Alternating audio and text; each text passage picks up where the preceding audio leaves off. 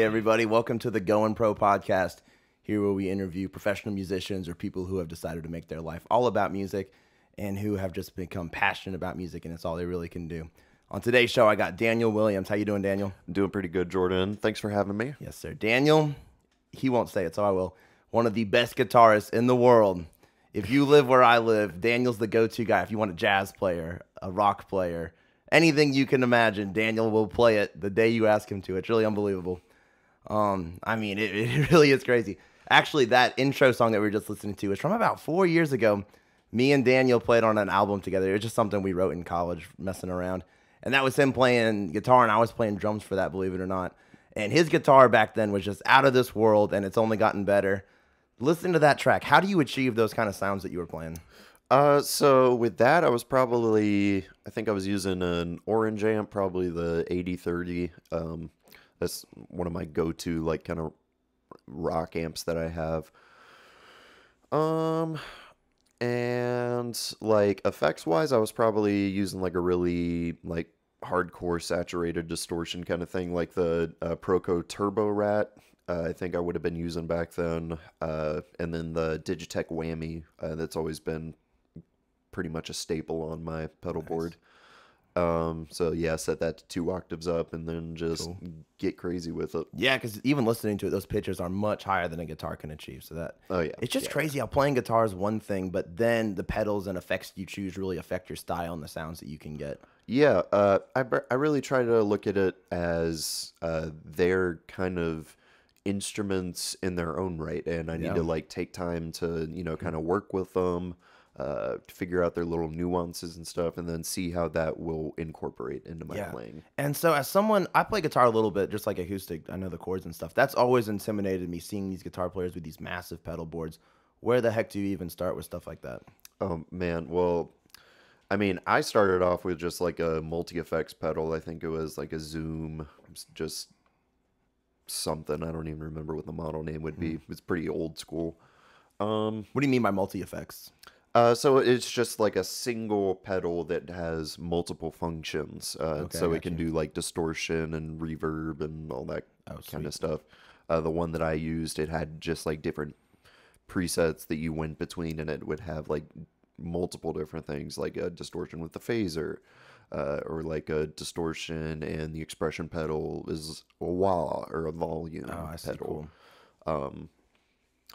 But yeah, that's where I started off. But I mean, another good place to look is to just like kind of look at the artists that you like and like see what they're using. How you might be able to incorporate that into your sound. So for instance, when I was getting started building a board, I was really into Pink Floyd. So I was looking around at all the different David Gilmour kind of pedals that I could get. I'd got like the Cattle and Bread Echo Rec, which is a really nice Benson Echo Rec tape delay recreation. And that's been a staple on my board ever since. I just love that thing. If you could go back in time, or just for any young guitar players, what are 3 essentials for every board? A tuner, definitely. And those things are sweet. Anytime I play with guitar players, they can just cut their volume down and tune their guitars instantly. Oh yeah, they'll usually do it between every single song. Mm-hmm. But yeah, that's awesome. A tuner definitely. Probably a volume pedal so that they don't feel like they have to be at full blast at all times. And man, I don't know. I don't think there are any essentials necessarily. It just kind of depends on the music that you're playing. Yeah. Like if you're playing just like kind of like, I don't know, Latin jazz kind of stuff, you don't need like these crazy modulated delays like the Echo Rec or something like that. So you just got to look at like what you're playing, what your needs are specifically for the different kind of music that you're going to be making. Oh, sweet, man. Cool. And something about Daniel, he's a very special and unique individual. He has what's called perfect pitch. And so just as a prerequisite, perfect pitch means like absolute understanding of audio frequencies and notes. And it's kind of an innate thing. About 1 out of 10,000, from what I saw, like 1 out of 10,000 people have it.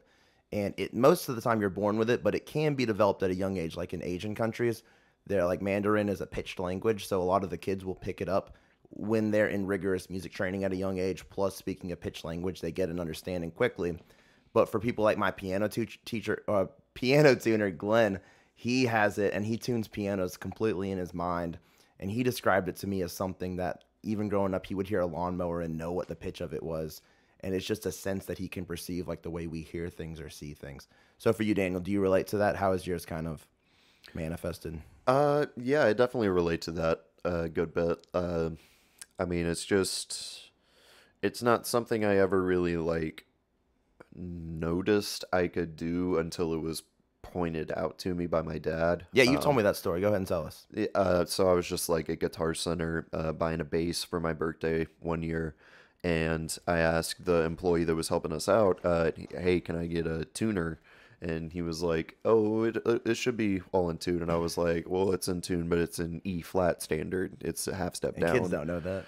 Like I wanted to play it in regular E standard tuning. And my dad was like, what? He's a musician himself, so he was able to recognize that pretty quickly. Yeah, that's crazy. And it is something that you perceive as a sense. You've never had to work on it or try and do that. Yeah, no, it's just like, I don't know, I've got just like a catalog of different sounds and stuff in my head that I can pull from at any moment. And I guess your musical training too has helped giving you language to those feelings as well. Yeah, definitely. And then another thing, I have what's called relative pitch, where I've gone through training. I can hear intervals. So if I hear a starting pitch, I can kind of tell you what the chord progression is or what notes based around that. But if I just hear a pitch out of the blue with no reference point, I have no idea what it is. So check this out. If I was to just play a note, check out what Daniel can do. This is so fun. What note we got? G, natural.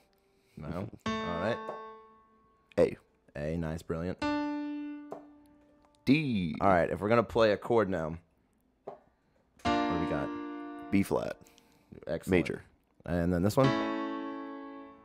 A major. All right, I'm going to do an inversion now.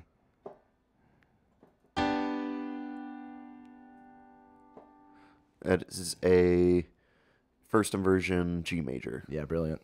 All right, one more tough one. I'm going to give...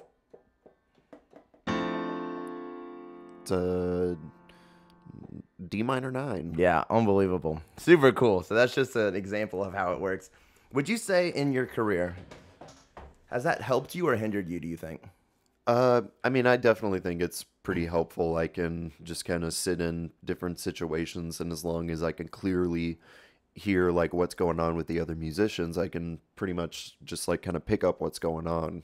So it's been really helpful in situations where I haven't been able to like, just tap my phone and look up a chord sheet or whatever. I can just kind of, feel it out, listen. The one flaw that I've heard about people with perfect pitch as musicians, you probably haven't experienced this, is that they don't learn the problem-solving methods because they can always rely on their perfect pitch. So then when it comes to transposing or transcribing something, you're not able to act as quickly because you've relied on hearing the notes, not necessarily working through the motions of doing it.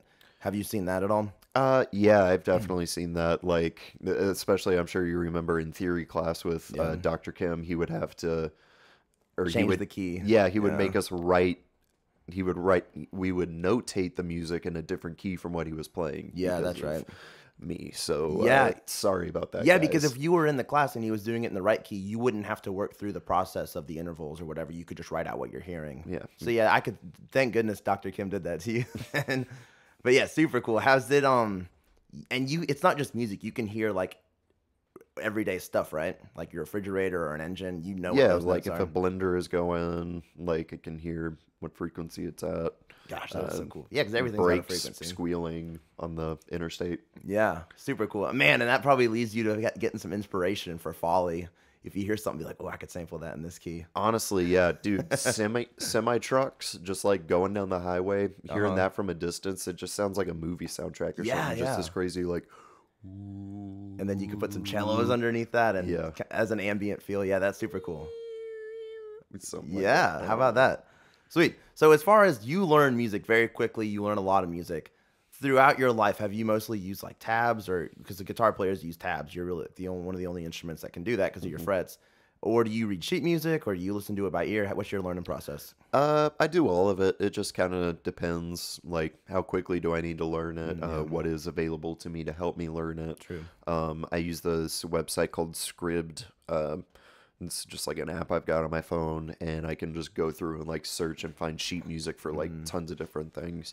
So like if I really want to like get into and innately understand what's going on with the music, like yeah, I'll read the sheet music for it. If I just need to quickly learn like a specific little guitar lick or solo or something, like I'll probably just look up the tabs. Because like going back to having perfect pitch, I feel like I can kind of listen to what's going on the tabs in my head. Like I can I can kind of understand it a bit better than just like reading it and placing my fingers where it says to place them. So with tabs, do you think that's good or bad for young musicians to use tabs? It is I would say it's definitely a helpful tool, but you also got to Yeah, because I know it's how to read controversial because some notation. people can get overly reliant on it, and then they can play all these guitar songs, but they really know nothing about how the guitar works. They just have kind of formulated what they're Yeah, gonna it's do. just muscle memory. You Yeah. don't really have the innate knowledge of the music that's happening But like there. you said, it's a good tool to use every once in a while. Yeah, I'd say so. Nice. But so when you started out, you mostly used tabs instead of sight reading kind of stuff. Yeah, I would use tabs or just my ear. I didn't know how to read I music got until we got to college. And now you're quite good at it, right? Yeah, I'd say so. So as a piano player, I have 10 fingers, and when I'm reading music, they all kind of line up. My fingers don't get in the way of each other. When you're playing guitar, it just blows my mind when you sight read. You have one hand. Don't your fingers ever kind of get mixed up, or do you understand what positions you need to be in and stuff? Oh, well, especially for sight reading. That's what I'm that- thinking. That Yeah. does It's like, happen. oh my gosh, if I need to get to this G, but I can't reach my finger over, etc. Yeah, because, well, one area where tabs are a bit superior to like written music, I would say, is that you know where you're supposed to put your fingers. If you're just reading, if they're just giving you the notes, well, you know, you've got like so many different positions you can So play like, that. how many middle C's are on your guitar? How many middle C's? Or just of any of the same note? Because they're the same pitched note. They just sound a little bit different, right? Whereas on the piano, I have one middle C. If I see middle C is notated, I know exactly where that's supposed to be. So that's Yeah, what, exactly. it's a So little bit confusing. like I definitely feel like it's easier for me to learn how to play like piano stuff from sheet music rather than guitar. But like, let me look here. Got Yeah, it's just like, how the heck do you know what position you're going to play in? So I think with sight reading guitar music, you really have to think ahead a little bit more than you would. Piano's a lot more straightforward. Yeah, definitely. And if you're doing something like some solo kind of classical guitar stuff, they do help a little bit with that. Yeah. There's like a numbering system that okay, they cool. use for the fingers. Yeah, I have seen that where in place of the note, it'll have a number there.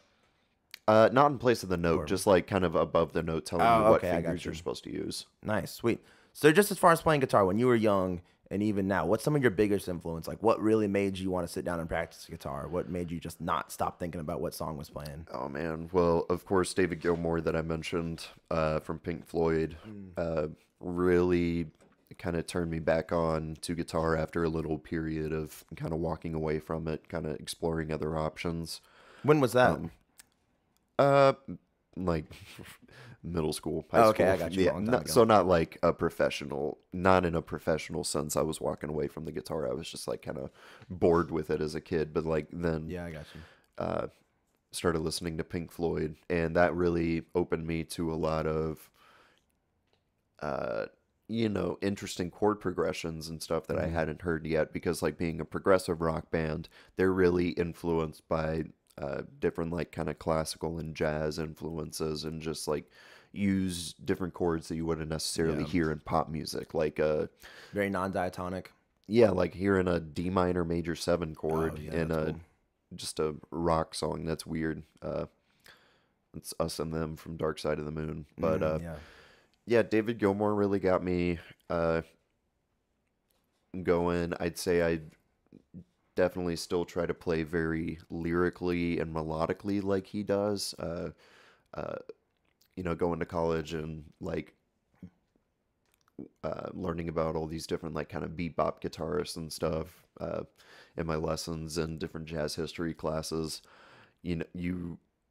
Part of me definitely wants to play like really fast like that, but then like listening to David Gilmour and still having that influence, I still want to play very melodically and lyrically.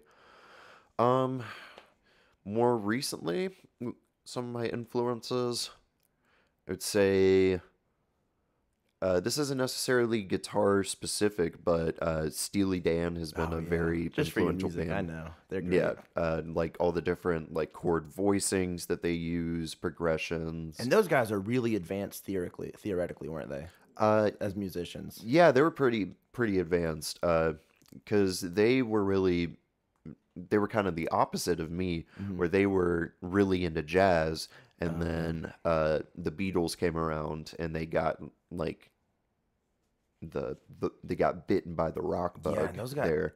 It makes me think of like Emerson, Lake, and Palmer. They were all such phenomenally trained musicians, and then they produced this outstanding quality of music. And Steely Dan's kind of like that, where it's just at like virtuosic level of performance. And that is just really rare these days, unless you really look for it. Yeah, and I mean, part of the thing that contributes to that is just their like absolutely revolving cast of different studio musicians. So they would have, and they would all come in and like, yeah, this is a Steely Dan song, but you've got so many different influences that go into each specific song depending on the different musicians that are playing on it. So I feel like listening to them has just like broadened my horizons so much. Yeah, their Asia album is spectacular. So good. Yeah, if you guys are looking for something great, to just listen to the Asia album. I mean, every song is spectacular. Oh yeah, and it's one of the best technically produced albums as well. And like, what year did that come out? Was that in the 80s? I want to say 1977. Man, yeah, unbelievable. What other influences you got? More modern day. More modern day. Because I know you play a piano a lot recently, and even drums too. Do you have any influences for that stuff? Yeah, I really like this band, this Australian band, King Gizzard and the Lizard Wizard. I'm sure I've told you about them before. Oh, yeah. But yeah, Rattlesnake. Oh yeah, they're great. That album is really cool. Their explorations into microtonal tunings and instrumentation, but also I just really like the way they play around with time signatures and stuff. Yeah, they really produce cool. like it's all really groovy, but it is still like just weird enough to make you like be like, oh, okay. Yeah, and it's not distinctive. I've listened to them, and they'll be in like 7/8 or 11/8 or something weird, but you don't necessarily notice that because it's so subtle. Yeah. In there, it's really driven by the percussion, and even their singer's fantastic. Stu, good old Stu. Yeah, really cool. But stuff like that, it kind of takes an accustomed ear. Not everyone's gonna like that, will they? No, yeah, it's definitely... You have to go into it with a sense of this is spectacular musicianship, but it's not general consumption. Yeah, I don't want to say it's like niche and like, oh, not everyone's gonna get this. It's only for specific people. Yeah. But like, it's definitely not for everyone. And I probably wouldn't have appreciated it as much before I went to school. But when you understand what's like, happening, whoa. Yeah. Super creative. Definitely. Nice. So, let's see. So Daniel, something about Daniel is like you kind of heard. He has a really diverse type of songs that he listens to. So if you were going to recommend someone that wants to kind of diversify what they're listening to, what would be a place to go? Like album? Oh man. Well, so someone who's just kind of their whole life listening to just kind of contemporary, whatever's on the radio. I know a direction is kind of like Snarky Puppy, Chick Corea. That's kind of where people start going if they want to listen to something unique. What's something you got? Yeah, well, Snarky Puppy definitely helped me kind of open my ears to the 100%. Jazz stuff a little bit more. Like my freshman year at college, I wasn't even sure if I still wanted to go for like jazz. I thought I might want to go for like a production side of things. But then I listened to Snarky Puppy and it was like, oh, okay, I think I'm understanding this jazz thing a little bit more now. And, it allowed me to go explore some of the more traditional kind of stuff, Miles Davis, Chick Corea, and really grasp more of an understanding and appreciation for that. Yeah, speaking of Miles Davis, as a guitar player, you have to make solos, and Miles Davis, trumpet player, that's kind of just soloing a lot. What's kind of your mindset when creating a solo on your guitar? Well, it depends on kind of the song that I'm playing. Yeah.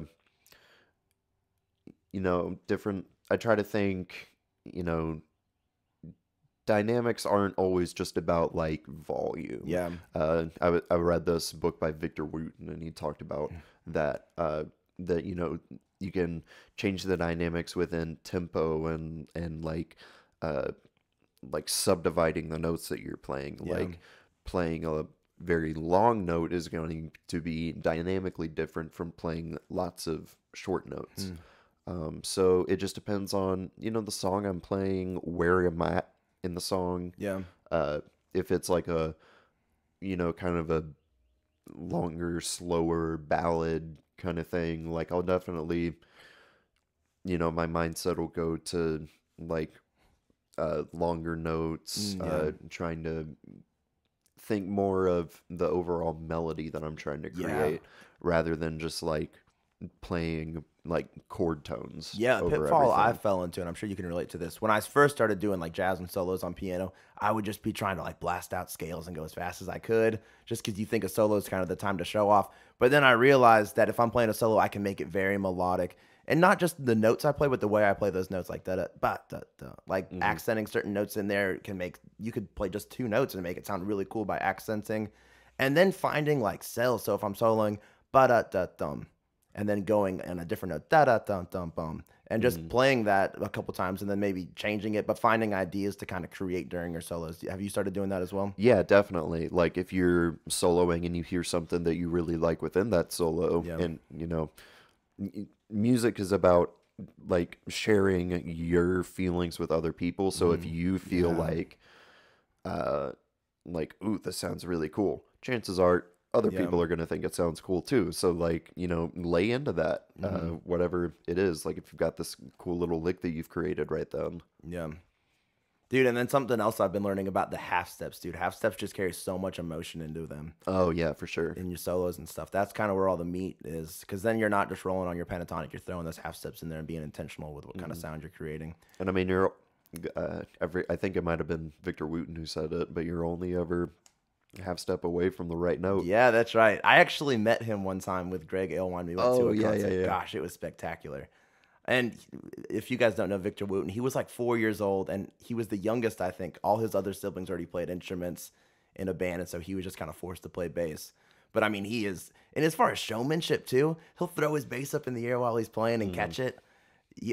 Just really spectacular. It's almost like the things that he thinks in his head and the sounds he can make with his mouth, he can perfectly replicate with his bass, which is kind of the ultimate level of mastery. Yeah, that's another important point of improvisation that I try to work on Yeah. is like if you can sing what you want to be playing, like if you hear something in your head that you're like, oh, this is what this solo needs to sound like, and if you can sing it and like if you can play what you're singing, Yeah. then that I feel like that makes it a lot easier to play very melodically Yeah, and and lyrically. I'm not a singer. I know that you can sing, but you don't necessarily identify yourself as a singer either. But I found that really impactful for myself, starting to sing along while I'm playing, just trying to match pitch with the notes too. And even though I'm not necessarily singing, just matching the notes with your voice. That's what I've started to do. Yeah, and how you even feel? like because when you're singing, you have to take breaths. Yeah, You're not just oh, going to be yes. playing all the time. Yeah, that dude. space that you leave between there is Gosh, really that where. is so key. And people like us, if you're playing piano or guitar, you never think about that. Yeah, but that's where you Yeah. you see like a trumpet player or a sax player, like they got to take breaths, so it's not always just. And it creates I your guess if you're phrasing. You have an sincere, you might be idea, and then doing it has a starting point and a landing point. Yeah. And then a starting point. Yeah, that's really key. Throughout playing guitar, what do you think has been the biggest impact, like things that you've done that have really let you get to the next level, or a realization that you made? Oh wow. So that could be like discovering a certain scale, or even playing with other musicians. Like, what has been the biggest impact to your skill? Honestly, I think just playing with other musicians, like whether it was people that I was playing with at AU, like people older than me, the Colemans, Yeah, or just like messing around with like Trent and Michael and Yep. people like that. Yeah, just playing with other people forces you to dive into the social aspect of music, and playing synchronized with other people is just going to build your timing and your feel, and I feel like it just made me so much more confident as a musician. And something I really regret is most of my life I've only played drums with bands. I haven't really played piano as much with bands just because there's a larger need for drummers. But I've started playing with jazz groups recently, and I've noticed my progress has gone spectacular, like through the roof since I started doing that. And I think one thing that holds me back is I just fear that I'm not ready to do something like that. But you're really never going to be ready if you have that mindset. I wish I could go back a few years ago and put myself in uncomfortable positions because I realized I would have learned much more. Do you ever feel like that playing guitar, like you're going into an environment where you don't necessarily feel practiced for or prepared for? Oh, for sure, all the time, because I never practice. Yeah. No, I'm just kidding. But it usually turns out way better than you expected, right? Yeah, sometimes, but I mean, also just like that kind of like messing up and like leaving a gig and feeling like, oh man, that I could have done way better in there. Really? Like that's good for you, 100%. I feel like, because that'll like force you to work and do better. Yeah. You have any really embarrassing stories of a gig? Nothing that comes to mind. No. I am I feel so like like there's something there. You had to have broken a string or knocked something over. I mean, I've spilled some drinks on stage and stuff Oh, before. nice. That never feels good. I always feel like a dunce when I do that. Yeah. Um, Yeah, because you're usually so well prepared, or even if you're not, you can improvise. So you've never really made any big mistakes, have you? yeah, I mean, nothing that's like, I've never felt like I've been super put out on the spot. Like, oh my gosh, this guy sucks. Yeah. Like, look at this guy making such a fool of himself. I've never felt Yeah. like that before. And people don't really do that. I think we kind of think that in our mind that someone's going to do that, but really nobody really cares that Oh much. yeah, it's all in your head. Yeah, and in the music community especially, I think people are way more supportive than we realize. Like if you saw a guitar player who was less experienced than you, you would probably feel more inclined to help them than to judge them. Definitely. Yeah. And I've noticed that as I've gotten older. Whenever I was younger, I thought everybody was worried about what I was doing or thinking about what I was doing, but they're really not. What band that you've played with do you think you've learned the most from? Because I know you played with Chris for a while, you played with Walker for a while, Gilbert Neurosis. What? Probably playing with the band formerly known as Green Eggs and Yams, now known as Sincere Experience. Oh, yeah, That 'cause was you guys do some crazy stuff. yeah, we did some crazy stuff with that. I'll have to put just some links to that in case anyone wants to check them out because they are crazy. just like some like improvisational weird stuff. But again, playing with like a revolving cast of musicians like that really helped me too, because I was able to like kind of figure out how to adapt my playing to different environments and situations. Yeah, that's so true because you fit in differently with different musicians. If, Yeah, definitely. Who you play with Trent and Sincere in that, and Otis? Yeah, so it was like Trent was one of the guys, like pretty much always Sincere, Otis, Tim. Oh gosh, what an all-star cast! Yeah, I guess Max was. Max would play with us. Yeah, and so playing with all those people that are so experienced, finding where you can fit in or finding space for yourself in that environment without being too much, but kind of if Trent's playing guitar, you don't want to cover up what he's doing, just finding cracks to fit into. Yeah, exactly. Yeah, man, that's cool. It definitely helps you figure out like how to adapt yourself to not just playing the same way every time. Like you're not always just going to be playing like the same like kind of low chords. Like you can figure out where you can play some higher chords or like some even just like little like passing lines and stuff, little octave kind of things. So yeah, community's definitely been very important to your development. For sure. Yeah. How about school? How did school affect you being in music university?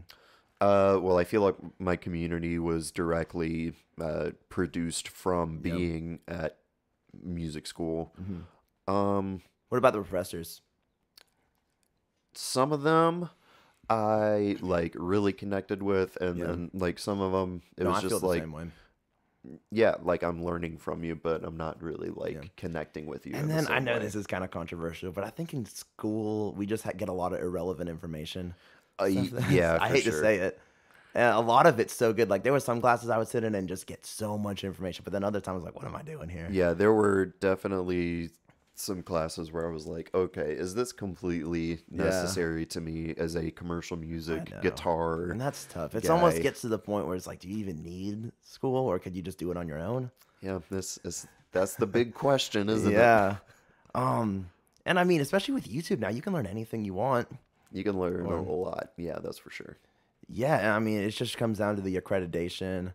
I don't know. It's something I've been pondering a lot in my own life. Like, would I have been better off just working on my own and saving that money? But then you did get to meet a lot of really special individuals, which you wouldn't have had otherwise. So there's pros and cons for sure. Yeah. Between like peers and like the different professors that you're able to build relationships with, like Greg and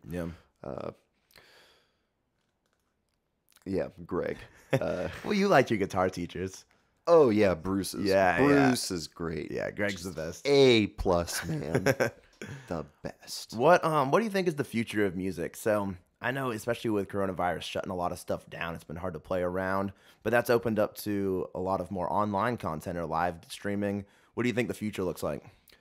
I mean, if I haven't really played around with the live stream thing much. I've never really been much of a social media person in general anyways. But I mean, if that works for people and that's like a lucrative like venture for them to do as a musician, then like, yeah, go ahead and do that. Yeah, I think that area has blown up since coronavirus because people need something to do. So guys like what's his name? Samurai Guitarist. I don't know if you've ever seen his stuff. He's blown up on YouTube since. A lot of stuff like that. But wait, what were you saying? But I also feel like live music, at least here in South Carolina, hasn't gone away like all that much. Like I still play out semi-regularly. Yeah. Definitely not as much as before. So I'm really hoping for this. Once everything starts to get kind of back to normal, people will be craving this. Like I played at a bar a couple weekends ago and there was like 80 people there. And so as we continue to overcome this, people will be like, man, this last year I haven't done anything. I'm dying to go to some concerts. I'm dying to experience things. Oh, yeah. So who knows? It could lead to an influx. Yeah, I mean, I played in Clemson a couple weeks ago, and I felt like that crowd was just awesome. Gosh. So what does that do to you? Like if you're playing in front of a small crowd, not that small crowds can't be good, or just like a crowd that's not interested versus a crowd that's very engaged? Small crowd will make me more aware of kind of what I'm doing. Ooh, yeah. It'll make me think more musically and not as much about my like overall performance. Yeah, your expression. Like if I'm just like playing for a small crowd and they're kind of away from the stage, not really active getting into the music, then I'm definitely going to be more like in my head, like thinking about what I'm doing. But then versus a large crowd, like if they're really into it, they're like playing off of me, I'm playing off of them. That's going to be, it's very like enriching for me. Yeah. It's almost like a dopamine rush, isn't it? Oh, for sure. For sure. It's like definitely, like a dopamine hitting. Yeah. Like that's why you do it, isn't it? It feels great. Yeah. It's the best feeling ever. And, like playing with an engaged audience like that will make me think about not just how I'm playing, but like how I can be like sort of a showman too and continue. Because that really is a big part of it, isn't it? Yeah. You could be the best guitarist in the world, but without being able to present yourself like that, no one will really want to come see you. People won't stay engaged. All right. Who is the best guitarist in your mind all time? All time? Took you off guard. Prince, isn't it? I mean, he's pretty Dude, dang people don't good. realize how good Prince was at guitar. People don't realize how good Prince was at every instrument. Gosh. Like, I think like half of his albums he just recorded by himself. Yeah, he did all of it. He played the drums, everything. Have you heard the thing about him having a secret vault in his house? Like just full of unreleased music? Yes. Yeah, for sure. Yeah, I feel like a lot of musicians have that, honestly. His sister was saying that he kept all the best music for himself and his family, and there's enough content to release an album every year for the next 70 years. And it's like under the Prince. So one day it could go into general domain, but they're keeping it kind of locked up for right now. I think there was like 12 music videos that are totally unreleased. Wow. It's like 1,000 songs maybe. Like unbelievable. But yeah, back to best guitar player. Best guitar player... a lot of people go to like Jimi Hendrix or Eric Clapton. What do you think? I don't know, man. Jack Black. He's pretty good. Yeah, people don't realize how good he is either. I don't know. I don't feel like I'm qualified to make such a statement. Yeah, like and you that. can't say who's best. Or there's different styles. My, Who's your favorite? My favorite guitarist. Man, I don't even know what to I know say you to really that. can't answer it. Let me just list some people that I really like. Yeah, that's perfect. Alan Holdsworth is really cool. He's got freakish fingers. Alan Holdsworth is just a solo cool. guitarist. Or not solo, but he's like a... Unaffiliated. He's just a musician. Yeah, cool.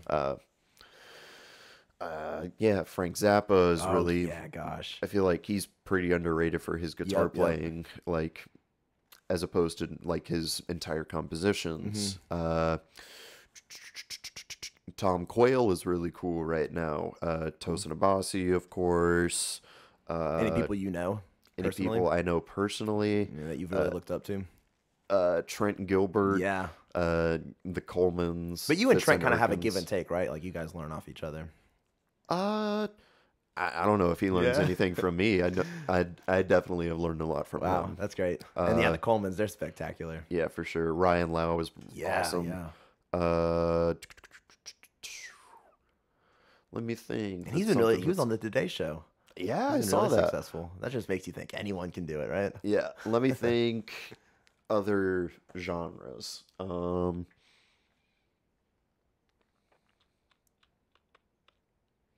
don't know what his name is, but whatever the guitar player's name is from Tower of Power, the funk group. I've heard you talk about them, yeah. Yeah, he's awesome. I like how he can switch from like the funk rock to kind of more of like a jazzy, bluesy kind of. And that's kind of like your style. I definitely try to get that in like some situations.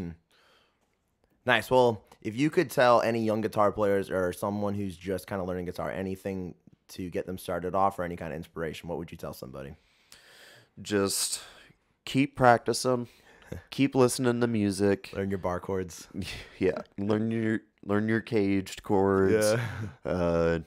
Learn all the Messiaen modes. You got to give me that Lydian dominant flat 2. You got to learn that one. But no, I would just encourage them to never lose the love for music, because that is what has kept me going. Dude, that's like scary, all isn't these it? years. And something I fall, if I'm practicing a piece and I lose interest in it, I'm just going to stop doing it. I'm an adult now. I can learn what I want. If I lose interest, I'm going to always kind of be doing things that I find interesting. So I think you can get burnt out so easily. Yeah. And that's what's kept me going is that I've always found stuff to keep me interested. Like look at other genres and stuff. Like you don't always have to be just but that's probably why so many university musicians get like depression and just burn out, because you're just forced to do one thing. Yeah, you're just forced to do like the classical route or the jazz route, and I feel like that was where I kind of really and then it's graded. Yeah, it's graded, but I feel like I kind of lucked out with doing the commercial music kind of thing, because I was able to have those bands where I did 100%. Like rock and pop stuff in addition to like just like straight ahead jazz I was learning in my lessons. Cool. And then like playing percussion in the Wind Symphony was just a really great like kind of like it was it didn't even feel like it was related to what I was doing. It was just kind of like an extra like side hobby. Yeah, that was a great experience for you, wasn't it? Oh, and then for sure. To witness Dr. Pettis. Oh my gosh, Dr. Pettis, greatest. So GOAT. He's a conductor, and I don't know if you guys realize how hard conducting is when you see the person up there doing their thing. I thought it was easy myself, but you took conducting, right? Yeah. With Dr. Pettis, I mean, it's your facial expressions, your body language, and you have to do all these things while keeping time, following the parts. And what's crazy about Dr. Pettis is he knows everything. So he'll be conducting from a whole score. If someone isn't doing something, he'd be like, ooh, you rushed at measure 72 the trombones or whoever. Yeah, he really has the ability to hear every single and then individual aspect of the music. That is unbelievable. So at that point, you're basically a human mixing board. You are deciding what's going to be louder, what's going to be quieter, with the speed, the feeling. Because that's the crazy thing. I didn't realize that the feelings you present are what the musicians will mirror. Yeah, it's like a whole meta instrument process almost. Like you've got all the different musicians playing their instrument, but then you've got the conductor playing the orchestra as an instrument almost. And I think the layman or just the average Joe does not realize the work of a conductor. Whenever I was a kid, you'd see the conductor up there like, oh, what's he doing? He looks so silly.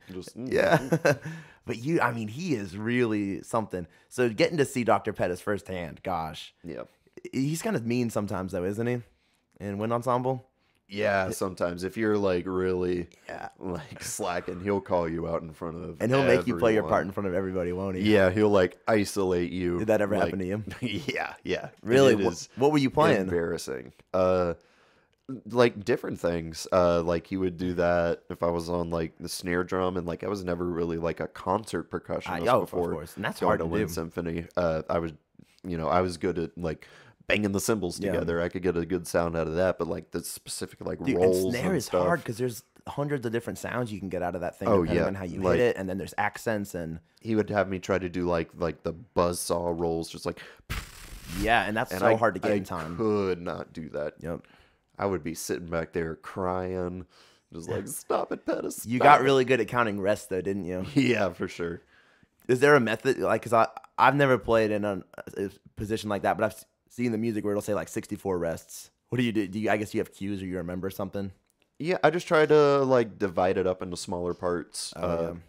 So like keeping time on my hands, nice. or not necessarily time, but just like you cannot get distracted.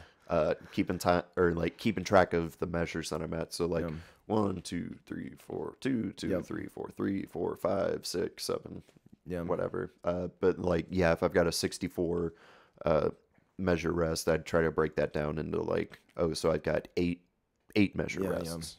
Gosh, that is so cool. I wish I had done that. I don't know why. I think it was a time conflict with me. Something. Sweet, man. It's been a pleasure having you on the show. Dude, yeah. Thank you so much for having me. Yeah. I mean, just you guys, I'll link some of Daniel's bands in the description and whatnot. You got to check him out. He's fantastic. But this has been another episode of the Going Pro podcast where we just talk to musicians and what the lifestyle is like, how we learn, how we operate. And I hope you guys all have a wonderful day.